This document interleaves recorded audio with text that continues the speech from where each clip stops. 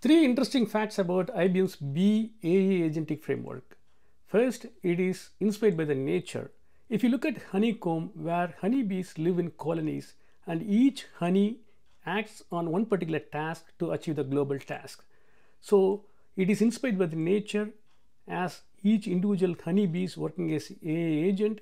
In the Beeai agentic framework, there are multiple small agents will work on particular task to achieve a global task. Second, it uses swarm intelligence. What exactly is swarm intelligence? If you take ant who are living in colonies or bird flocks where birds are living in group, each bird or each ant has a particular task and it has its particular rule to achieve the task.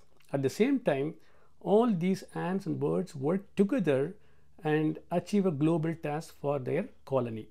So it uses swarm intelligence to achieve global task. And third, it's energy efficient. IBM's Beeai agent is energy efficient. What exactly it means? It can be deployed in your on-premises environment with your less resource capacity. Also, it will not consume much energy from your on-premises servers. And again, it can be integrated with your IoT devices easily in your on-premises servers so that you can achieve the agentic work easily.